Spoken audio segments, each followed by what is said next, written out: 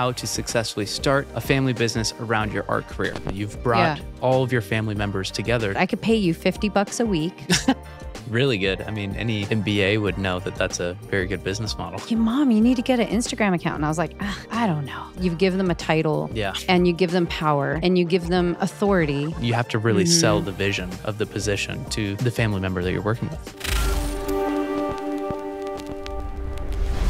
Welcome back to another episode of the Light Movement Podcast. This is the podcast where we discuss how to be successful as an artist without selling your soul to the dark art elitist system. So in this episode, I am here. My name's Jake Dunn. I'm the host with Elli Milan, founder of Milan Art, the ultimate artist enterprise, where we have an artist social media platform. We have the ultimate artist education, different platforms for artists in that. We have an art store, an art gallery, all things art. She is the founder, and Elli is the matriarch of this entire enterprise. And I am her son-in-law, and I will be interviewing her, and we'll be discussing how to successfully start a family business around your art career. So it's going to be really interesting. All right, Elli, just for context for the viewers, you are my mother-in-law. We operate a family business together. We have you as sort of the visionary. I'm sort of the marketing director for the business. Co-visionary. We're both leaders in the business. We have,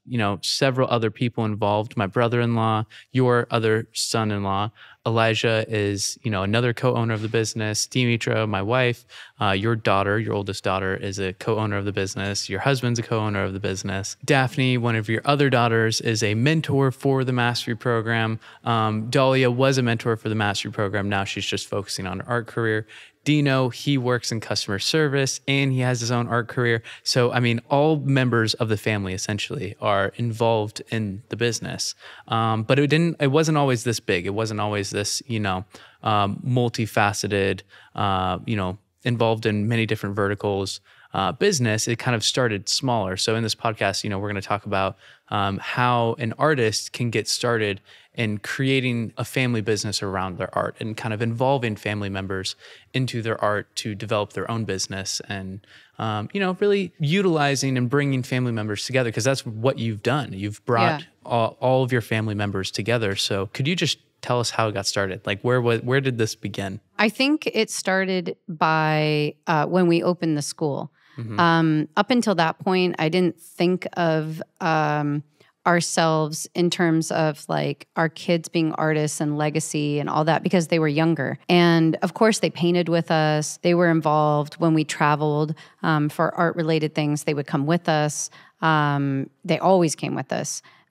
So they were always pretty involved, but when it really kind of started to materialize is when they were older. So Dimitra was about 12, Daphne was 10, Dahlia was 8, Dino 6.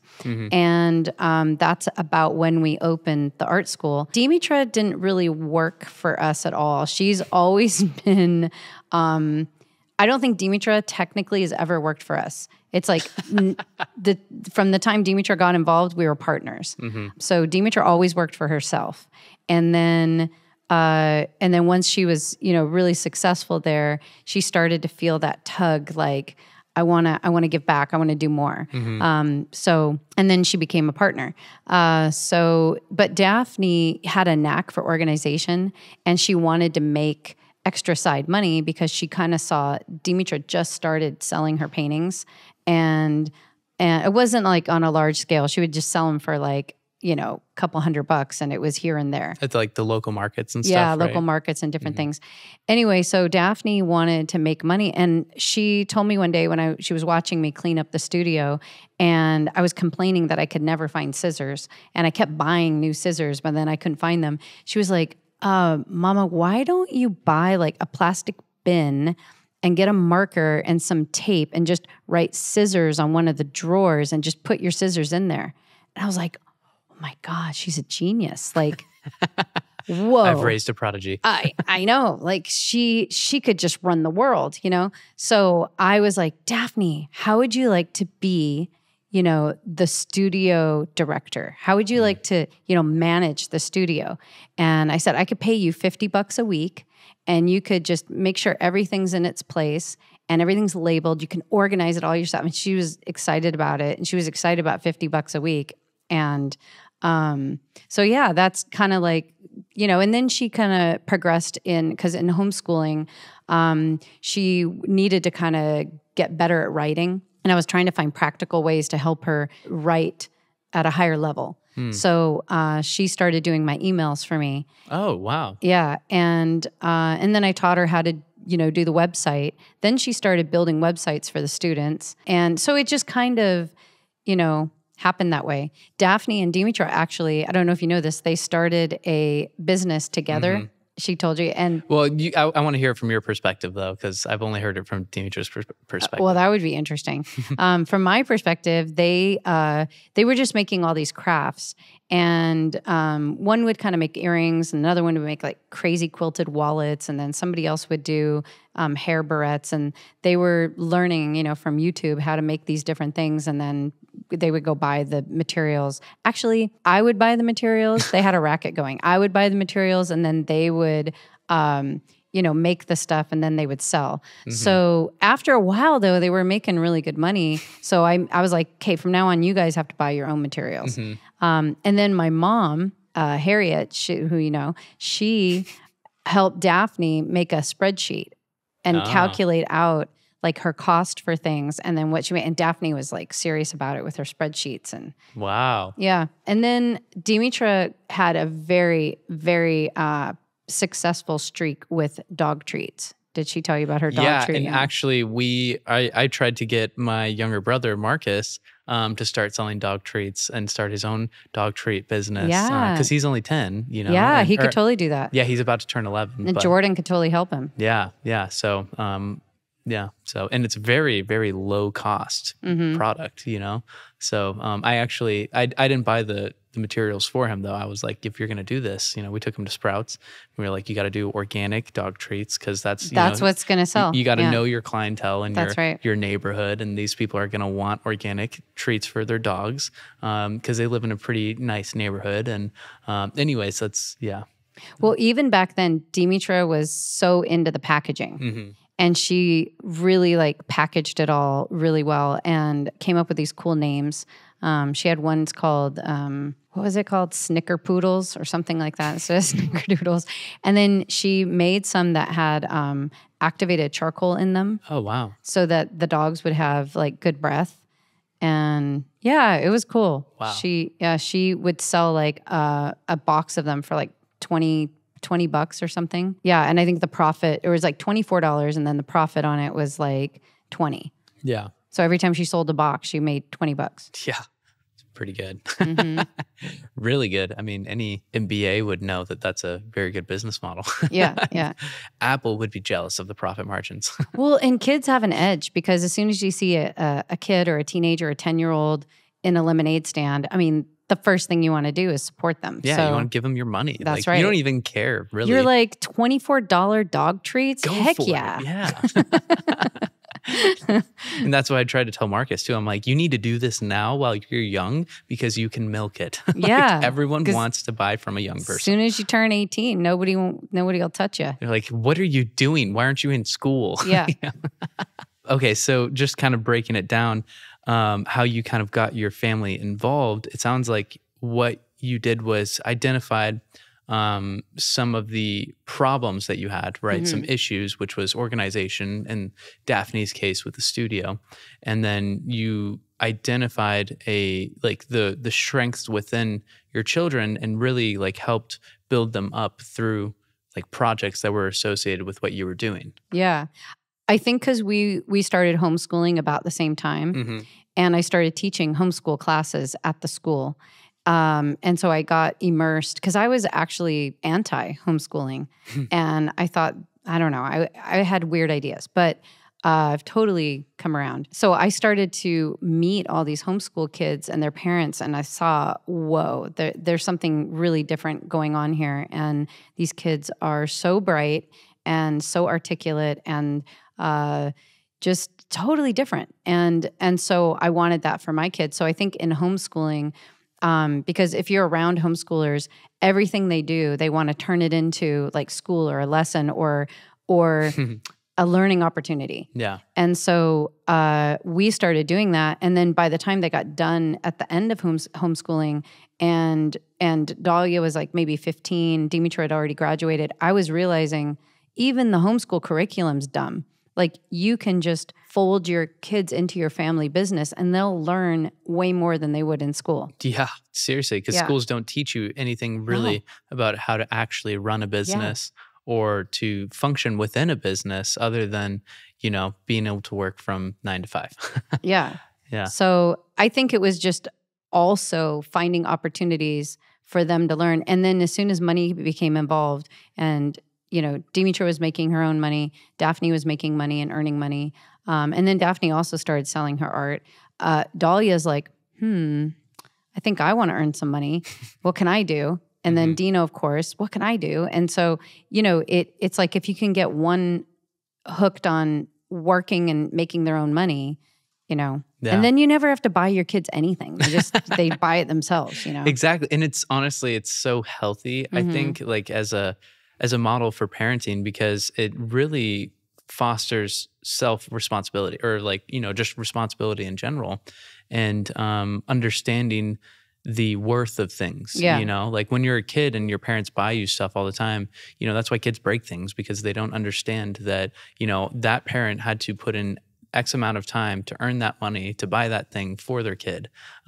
Whereas if the kid knows that, you know, oh man, if I break this, I'm going to have to go and work, you know, this much time in order to get this back again, then they really value their possessions more and their time too. Totally. And so, yeah, I think it's and really good. I think now, like for people listening, if they have kids that are, you know, I don't know, 10, 9, up to, you know, teenagers, it's such an asset because I sort of missed the window of, like, I wasn't aware of social media helping businesses when I was first starting the business. It kind of wasn't on the scene. Like, I didn't even know about, I was on Facebook, but like everybody else on Facebook, you know, to keep up with or meet, you know, reconnect with old high school friends. You know, it wasn't a tool. It wasn't a tool. I didn't have a Facebook page for the school, which is, I look back on that now and think that was dumb, but I didn't. Well, they might not have had Facebook pages back then. Maybe. Yeah, maybe.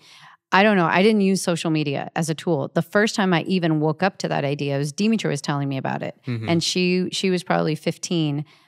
She got an Instagram and we saw it like explode. And then she was saying, Mom, you need to get an Instagram account. And I was like, I don't know.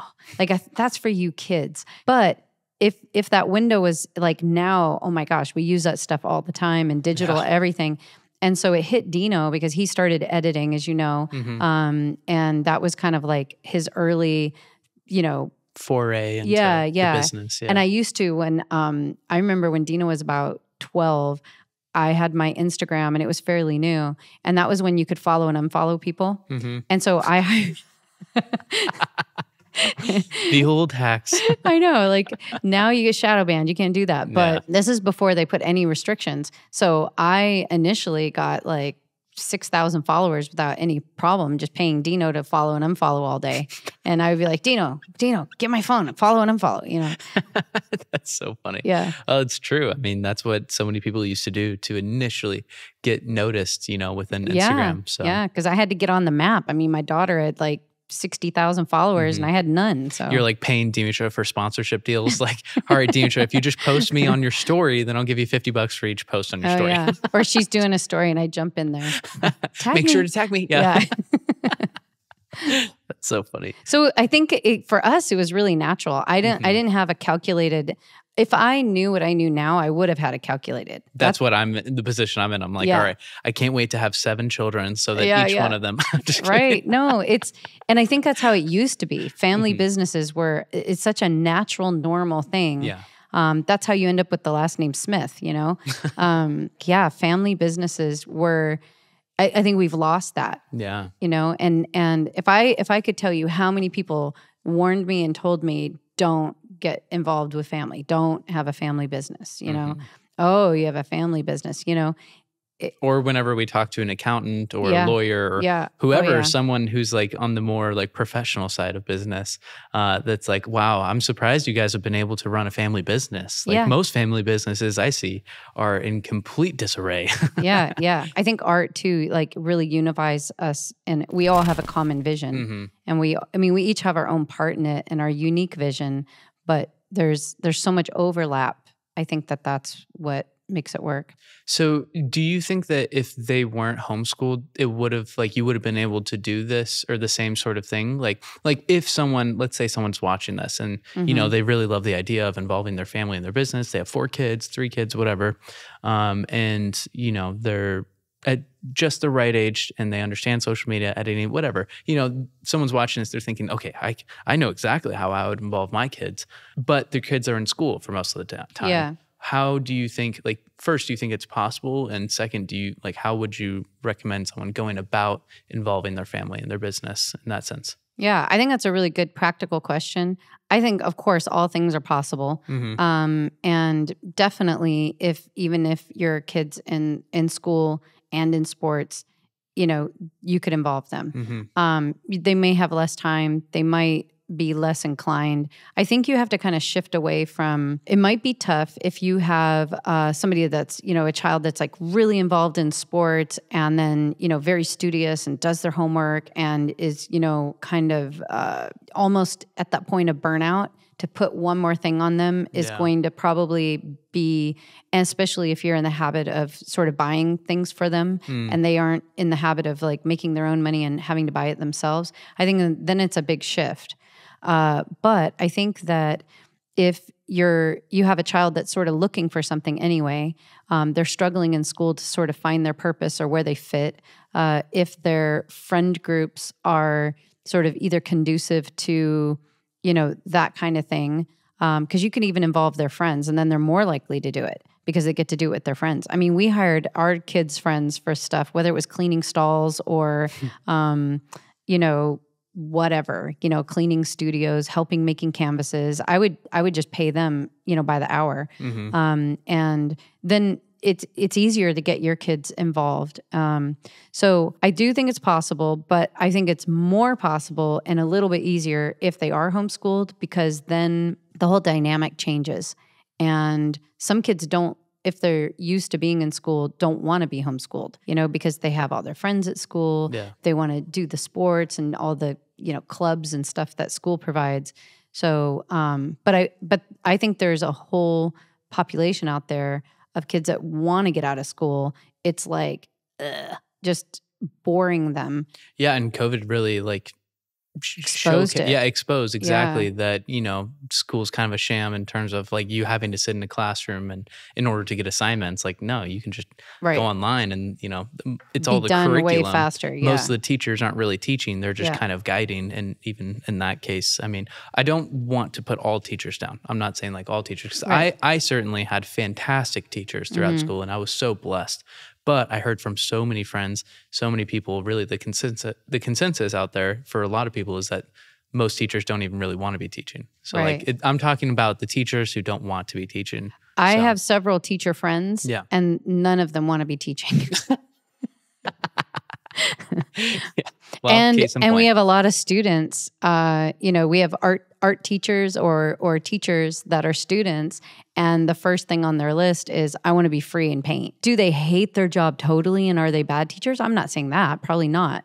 They're sucking it up. But yeah, a lot of teachers would prefer doing other things, but that's most people working. Yeah, it's true. Yeah, so it sounds like if your kids are in school and they are really busy, sounds like the best way is to find a passion of theirs that kind of overlaps with something that you're doing. Yeah. Or if, you know, they haven't found their passion yet, try to help them find it through working with you, you know? Yeah. And I know you would definitely agree with me here, and you would probably have a lot to add to this, but it's sort of like, you know, you gotta sell it. Yeah, totally. So as a parent, if you're like, hey, Jimmy, I'm just, you know, I'm so terrible at all this technology stuff. And, you know, could you just do it for me? And, you know, I'll pay you a little bit, you know, like he's not going to want to do that. Yeah.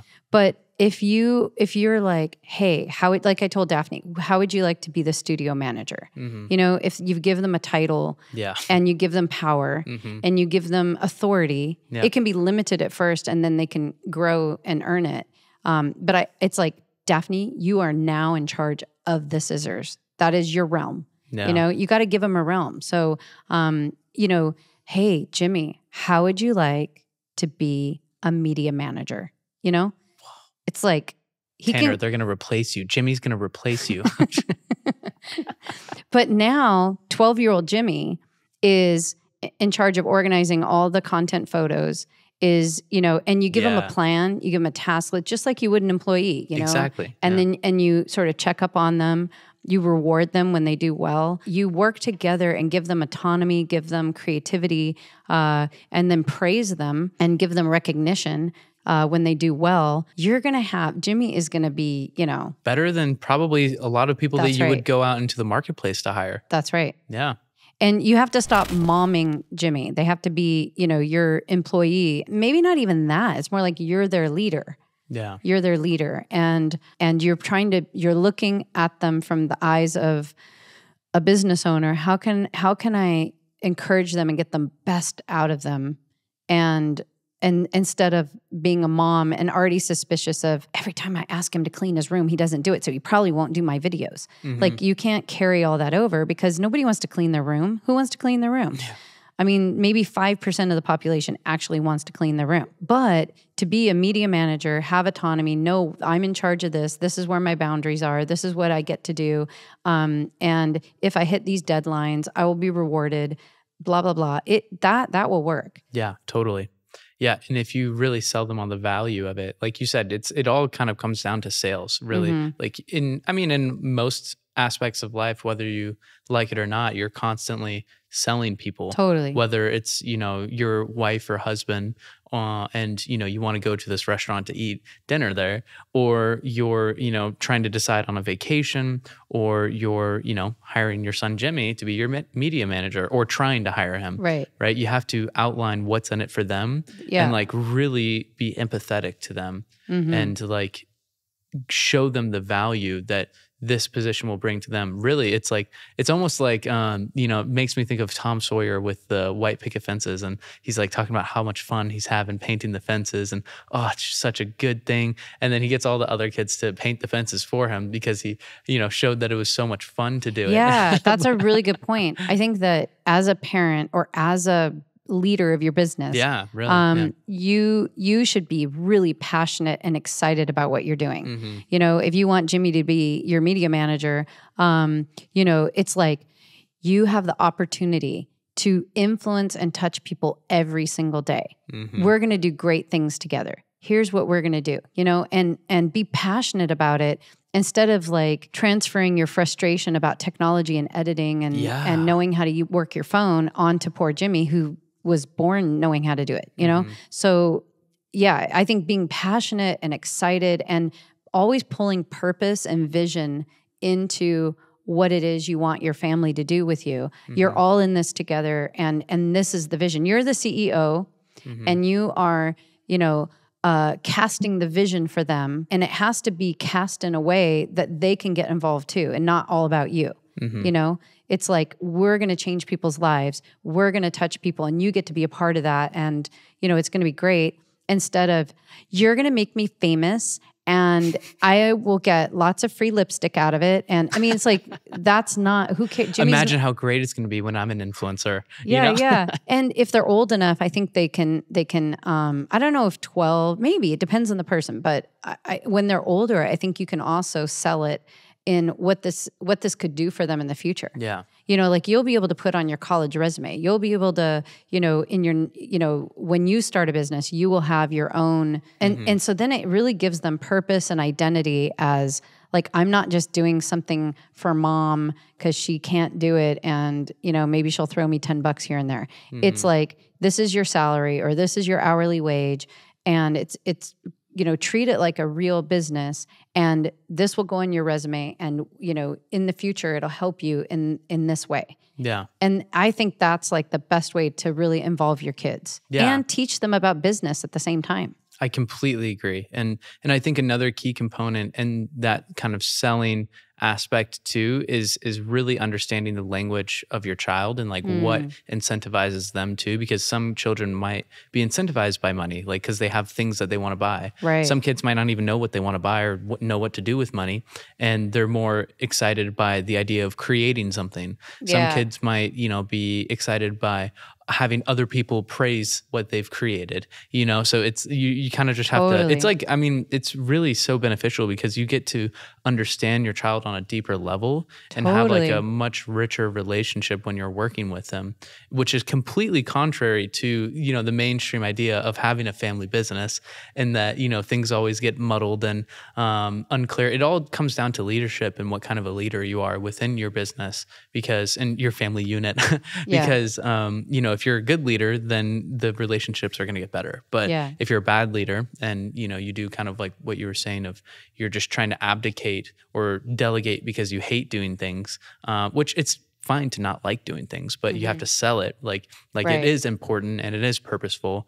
And it kind of brings me back to Leadership Strategies and Tactics by Jocko Willink, where, he pulls each team member aside and tells them, reminds them how they're the most important person in the whole business or in the team, because without them, everything else would fall apart. And he doesn't do it to like manipulate, but he's like genuinely believes that the radio man is the most important person. Like if the radio man isn't able to, call in an evacuation or backup, then the whole team dies. If the, lead, I don't know all the different positions within military. I can't remember. But, I don't either. But, it is true that every single component is so important, and you have to really sell the vision of the position to the family member that you're working with.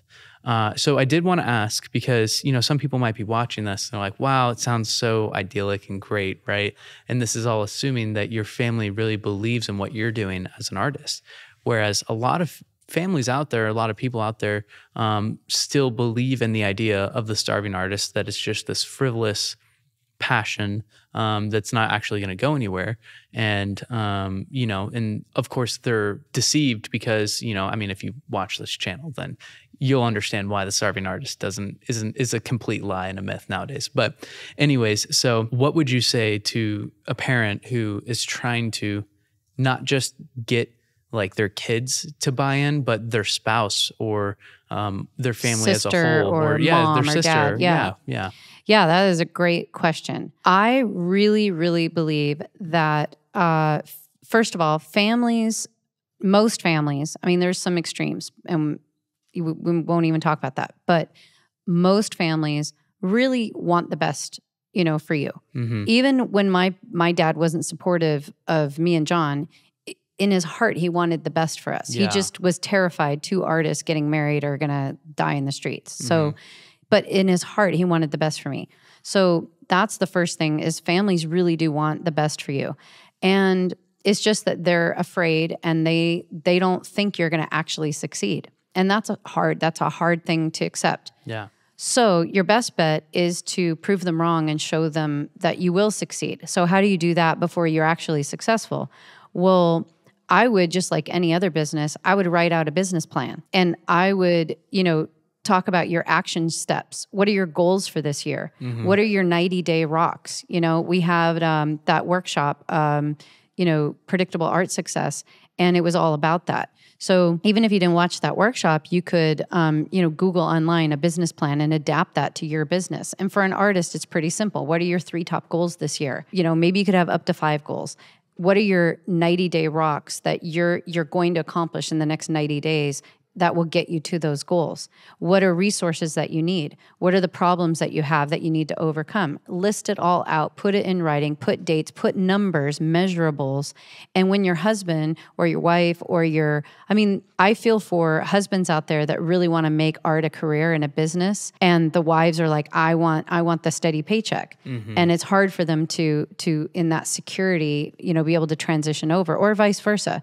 Maybe the husband wants the wife to contribute and doesn't want her to give up her job and just go buy art supplies and, they not see be it as serious. a liability rather than an asset. That's right. Yeah. So prove them wrong on paper. Show them how it could be lucrative. Then show them, this is what I'm going to make this year, and this is how I'm going to do it. And then you might get their help, because you'll say, Now, if you help me do this because you have knowledge here, or you have this resource or this ability, or maybe your husband's a realtor and he knows tons of clients, and you could make sketches of the people's houses every time and he could roll it into his business. I mean, there's so many ways to collaborate with your spouse or your extended family or aunts, uncles, moms, dads, sisters, brothers. They all have businesses. They all know people. They have a network.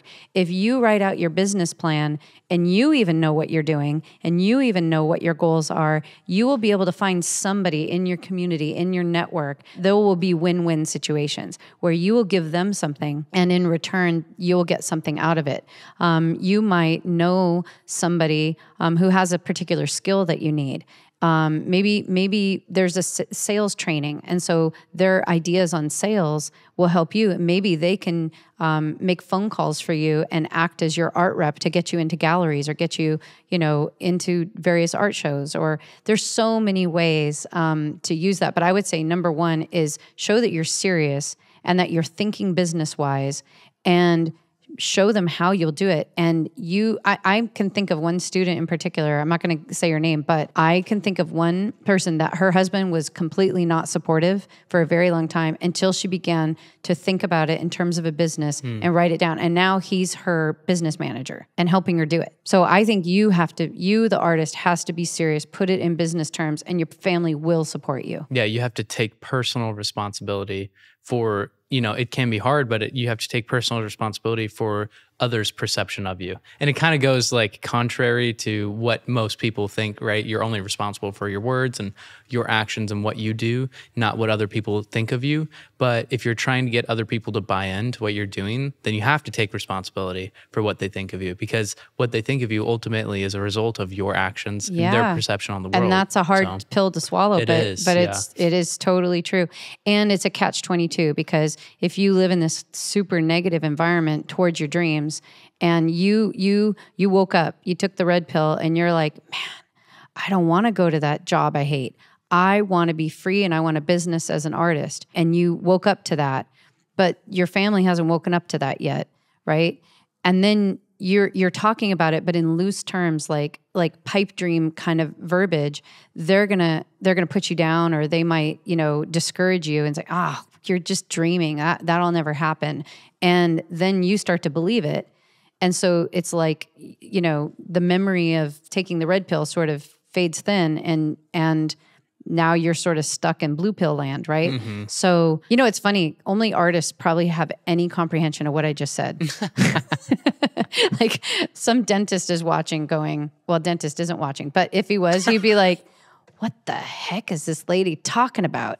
But artists know what that's all about. Mm-hmm. So, anywho, I think that it is a hard sort of spiral to get out of, because you feel beaten down. You feel like your belief in yourself is so tiny. It takes a lot to get that thing written down. So then what? Well, I would say get in a community of artists that are making it and that are out of that sort of dark swirly spiral, and they do believe, and not only do they believe in themselves, but they believe in you. And I think that's what we try to generate, or naturally actually manifest is that belief, and that's what I hear time and time again when I say stuff is, man, you give me so much confidence because you really believe I can do it. And you have to be around people like that. Mm-hmm. So even if being around people like that is just listening to this podcast, and listen to all our podcasts. We have so many. Just listen to all of them. And I'm telling you, you'll be able to make your business plan. Yeah. Yeah. Watch all the videos on our YouTube channel. It's all free. Just by the end of that, you'll believe in yourself. Mm-hmm. Yeah, we have two specifically that are really good for that. Both of them kind of are, one of them's like a newer version that we filmed live. It's called the How to Actually Become a Successful Artist, I believe, or become a professional artist. So if you go on our channel, it's 5 steps. And then we have another one that's 7 steps. That's the older version of the video. We kind of reframed it, made a newer version, did it live. So you can find that on our channel, and we'll make sure to include a link in the description of this podcast for that. But anyways, I completely agree. You have to be surrounded by the right people. and, supportive community in order to really thrive in anything that you do, and anything that's kind of avant-garde or contrary to the mainstream. Any red pill thing. Yeah, exactly. Any red pill thing. So now what I kind of want to ask my last question is, we've been mostly talking about working with a family in context to like your parent and your hiring your children. How do you think this relates to, maybe people who don't have kids, who aren't married, and, have all adults in their life? Yeah. And is it different than what we've been saying, or is it kind of the same? I think it just really depends on the family. Like if you have some movers and shakers in your family, I think there's win-wins in there. I think though that if your family, like you're the one that's really dreaming and has a vision for your life, and you're the one sort of, the crab in the crab pot getting out, you know what I mean? And you're the one that's charging the way. It might be that your family is going to be close friends that you're yet to meet. Really, I think almost every good business is a family business, because even if they're not your immediate family or blood relatives, or relatives at all, I know almost everybody in our family, or our business. See, I just made a slip, but if they feel like family, you're very close. Because you're sharing a vision, and when you share a vision, you feel really close, like family, and you can have conflict and overcome that conflict, and that'll just bring you closer. So I think some relatives aren't fit to be in your business. Yeah. We all have them, and I don't think you should involve people in your family just because they're family. They need to bring something to the table, and you need to be, willing to work your butt off so that you are successful, so that you can pay them, and it's a win-win.